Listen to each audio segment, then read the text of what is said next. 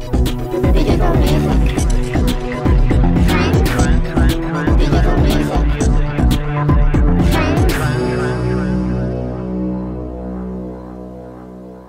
This is the one-to-one show from Digital Music Trends, episode 2, recorded on the 28th of February 2013. So hello everyone and welcome to the one-to-one show, DMT's channel for in-depth one-to-one interviews, of course covering the digital music industry as always. So this week on one-to-one we have Phil Quartararo, currently director at digital music service Guvera, but with a remarkable career in the record business, working as president of Virgin Records, president of Warner Brothers, and vice president at EMI Music. So Phil, thanks for joining us on the show. How's it going today? Very nice to be here. Very fine. Thank you. Thank you for having me.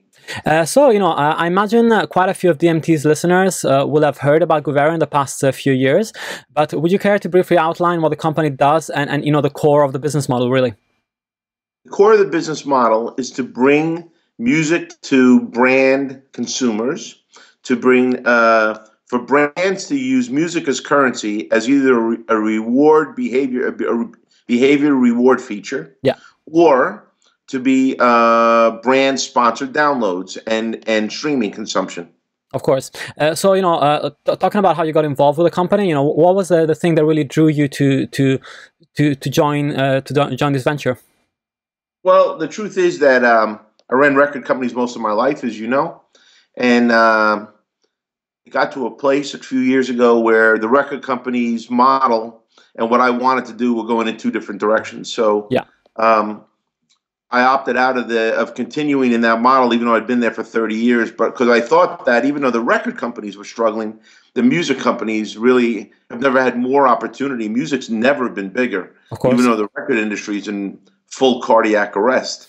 The fact of the matter is that I started to look, and I was approached by several online businesses who wanted to use music in their model, but they didn't want to pay for it. And I've spent my whole life protecting artists, exploiting artists, developing artists, signing artists. So I was not now going to disrespect artists, and I can't be in that. I can't be in that model. So when Guvera came along, the thing that was different about Guvera is that they wanted to use music, and but they provided a model where the artist did get paid. It was free to the consumer, but it was a full rate to the artist and to the publisher. And that's what attracted me to Guvera. Yeah, sure, of course. And taking a step back and talking about brands and artists, of course, majors missed a few tricks back in the day, and of course now they're catching up, and they all have their own brand relationship departments. But back in the day, there wasn't as much focus in bringing brands into the frame, and in that optic, also a lot of artists decided to go for direct deals with brands, of course, going through management and avoiding actually using the music, which is, of course, it's crazy because we know that music is such a key component to drawing people in when it comes to advertising. So how do you feel brands can bring music back into the fold to really help consumers get drawn into the brand? Well, there were two big variables there. First of all, for years, we tried to bring the brand into the business, and there were several obstacles. The first obstacle was the artists largely didn't think the brands were cool and didn't want to align themselves. The brands thought dealing with the artists was too difficult. Yeah. So both sides had come to the conclusion that it just wasn't worth it. And but the fact is that as the record companies lost the resources to exploit artists the way they had been accustomed to, and the artists realized that the alternatives at the labels were not what they once were. Then it became more and more clear that the labels needed help exploiting artists. And the brands, thankfully, at the same time, recognized that their users were the same as the artist fans. They had the same demographics, psychographics, behavior, needs, requirements. And they realized by aligning artists with their brands, they could get a much bigger engagement, a longer and better engagement than if they didn't use the artists. So the consequent result was that that marriage came exactly at the right time, either out of consequence, but more likely out of need, that when the artists could no longer get the required support from the record companies, the brands saw an opportunity to come in, align themselves with artists, The artists, of course, at that point were a lot more receptive, Yeah. probably out of need. And at the end of the day, we have a better relationship than we've ever had before. Yeah. Yeah, of course.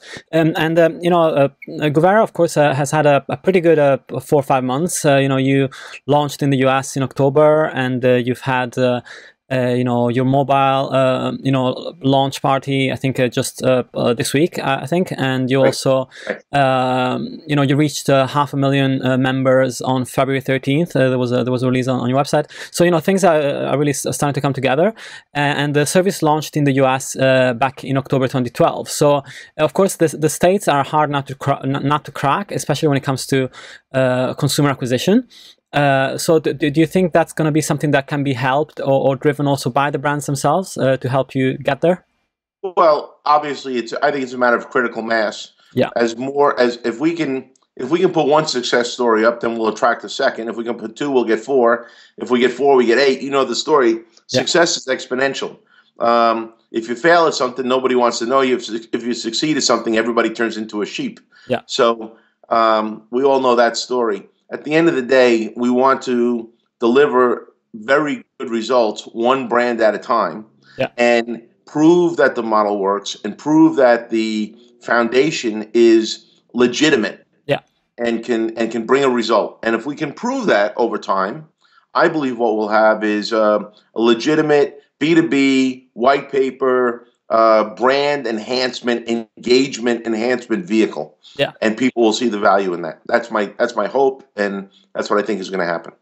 Yeah, sure. And of course, consumers can have basically rewards by interacting with brands on the site. So, for example, if you run out of credits, I guess, to listen to free music, if you interact with one or two pieces of advertising or interactive advertising from a brand, then you get rewarded with more free streams.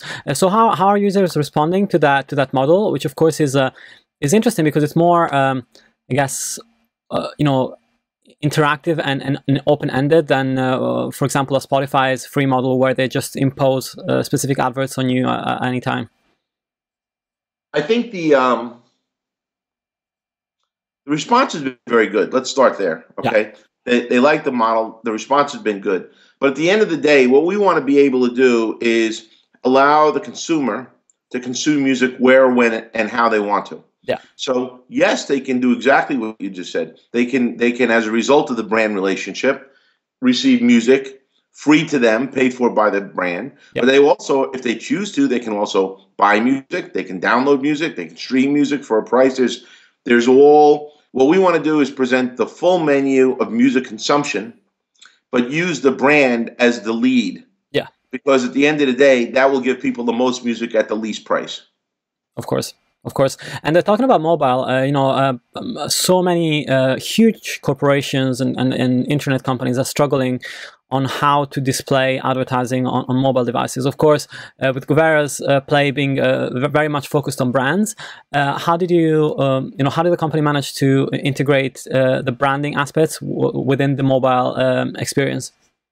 Well, we're still doing that now. To be fair, what we're trying, obviously the value to the brand is that you're able to tell their story to the consumer. Yeah. The value to the consumer is that you want it to be as least disruptive as possible.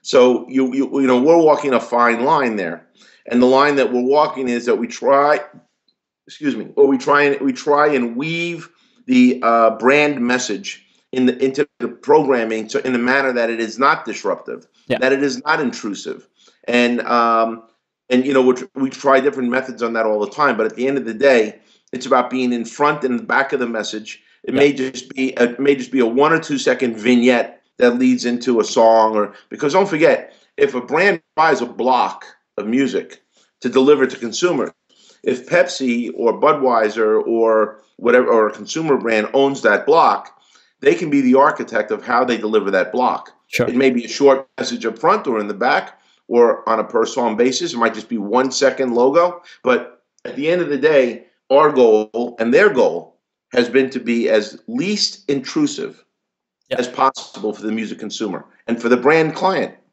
Yeah, but that's quite exciting because it means that it allows everybody to really experiment and do a lot of A/B testing and check what's really working on the platform, right? It's very exciting, and we're excited most of all. Yeah, sure. And just talking about brands and the specific artists, like have you guys thought about at all working? Like, have you had any opportunities to or proposals to work with one specific brand that wants to deal with one specific artist in terms of a prominent exposure on the platform, or is it more like blocks of music where the consumer can choose what they want to play? Right this minute, it's been blocks of music, but I can tell you that we've had several approaches from both sides, from the artist community and from the brand community. And what we want to do is, it's you don't want to put your family in the car until you test drive the car and make sure it's safe. So we're in the lab rat stage. We think we have a great product. It's responding very, very well. And at the end of the day, yes, we think there'll be a lot of those kind of relationships, but we've not put one up yet because when we do put one up, we want to hit it out of the park. Yeah. And if we do hit it out of the park, we know what the result will be. So we don't want to leave any room for error. We want to get it right. And we don't want to put anybody on the line until we know everything's perfect, which is what we're just about there now. Yeah, of course. And the final question, just talking about how brands and consumers can interact. Another component that is quite important, especially in the States, is a relationship with the carriers. If you're looking at the mobile space, do you think there's a play whereby mobile carriers could come in as a third party that helps on the one side fund the music streaming, and on the other side provide the infrastructure to actually run the service from? Yes and yes. Yeah. Because obviously they're the carrier, so it can't go down without them. Yeah. So if we have to choose between having them as a passenger or having them as a participant, the vote will be to have them as a participant because A, they can bring more value, and B, they can get more value. Yeah. And if we can succeed at that, that's a big win for everybody at the table, which would be our goal. That's great. Well, thanks so much for talking to me. And I look forward to seeing what's going to happen with Guvera this year, especially in the States. Thanks, Andrea. We look forward to it also. We look forward to sharing that with you as we go. And for all US listeners, it's Guvera, and Australian listeners, of course, it's Guvera.com. Check it out.